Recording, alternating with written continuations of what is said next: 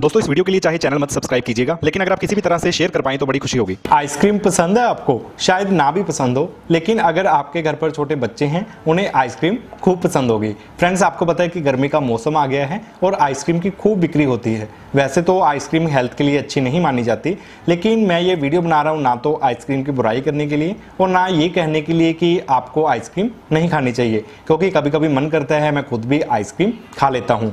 Last night friend मैं कुछ अलग अलग वैरायटी की आइसक्रीम घर पर लेकर आया खाने के लिए। आमतौर पर क्या होता है कि जब भी फ्रेंड्स मैं कोई ऐसी आइटम खरीदता हूँ यानी कि फूड आइटम, तो मैं इसकी डेट जरूर चेक करता हूँ। लेकिन मैंने जिस शॉप से आइसक्रीम खरीदी थी वो मेरा जानकार था और फ्रेंड्स मैं उसको पैसे देकर जल्दी से आइसक्रीम लेकर घर पर आ गया। और फ्रेंड्स जैसे मेरा बेटा उसमें से एक आइसक्रीम निकाल कर खाने लगा तो मुझे ध्यान आया कि मैंने आज इसकी डेट चेक नहीं की है, तो मैंने उसके हाथ से वो आइसक्रीम पकड़ ली और डेट चेक करने लगा।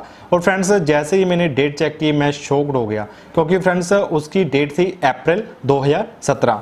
देखिए फ्रेंड्स, ये है वो आइसक्रीम जिसकी डेट थी अप्रैल 2017। तो फ्रेंड्स मैं देखकर ये काफ़ी हैरान हो गया, क्योंकि वो मुझे काफ़ी अच्छे से जानता भी था। इसके अलावा फ्रेंड्स इस पर जो प्रिंट इसका प्राइस था वो था 20 रुपीज़।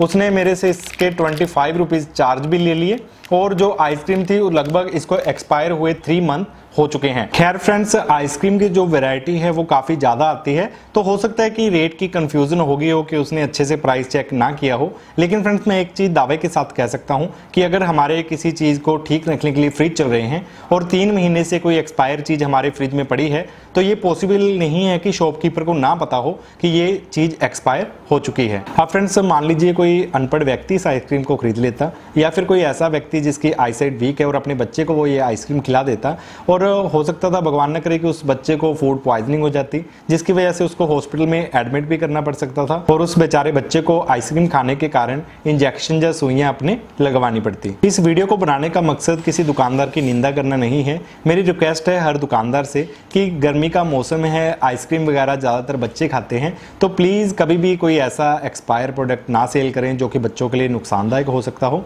इसके साथ ही मैं हर माँ बाप से भी रिक्वेस्ट करूँगा कि जब भी वो गर्मी के मौसम में बच्चों के लिए आइसक्रीम या फिर कोई भी फूड प्रोडक्ट खरीदें, उस पर कंपनी द्वारा डेट दी गई होती है, आप उस डेट को जरूर चेक कर लीजिए। फ्रेंड्स एक्चुअली इस वीडियो को बनाने से पहले मैं रिटर्न करने जा रहा था इस आइसक्रीम को, लेकिन तभी मेरे ध्यान में आया कि क्यों ना इसकी वीडियो बनाकर आपके साथ शेयर की जाए, क्योंकि हो सकता है आप भी कभी अपनी किसी जान पहचान की शॉप से आइसक्रीम वगैरह लेकर आए और छोटे बच्चों को खिला दी। देखिए बच्चे तो मासूम होते हैं, उन्हें तो इतनी जानकारी भी नहीं होती कि कोई प्रोडक्ट पर कोई मैन्युफैक्चरिंग डेट वगैरह होती है कि वो खुद चेक कर लेंगे। फिर बच्चे बहुत ज़्यादा छोटे भी होते हैं, उन्हें तो बस अपने आइसक्रीम खाने का मतलब होता है। और अब आप ही देखिए कि थोड़ा सा बच्चे खुश होने के बाद बेचारा बच्चा कोई बीमार वगैरह पड़ जाए और उसे हॉस्पिटल में कोई ट्रीटमेंट वगैरह करवाना पड़े, तो एक माँ बाप ही बच्चे का दुख जो है वो समझ सकता है कि कितना ज़्यादा दुख होता है। अब मैं फ्रेंड्स जा रहा हूँ इस आइसक्रीम को रिटर्न करने, अपने 25 रुपये के लिए नहीं, बल्कि उस दुकानदार को ये कहने के लिए यार अगर इस तरह के और भी कोई पीस एक्सपायर जो हो चुके हैं आपके पास पड़े हैं तो प्लीज़ उनको डस्टबिन में फेंक दो, क्योंकि हो सकता है कोई अपने नन्हे मुन्ने बच्चों के लिए इस आइसक्रीम को लेकर जाएं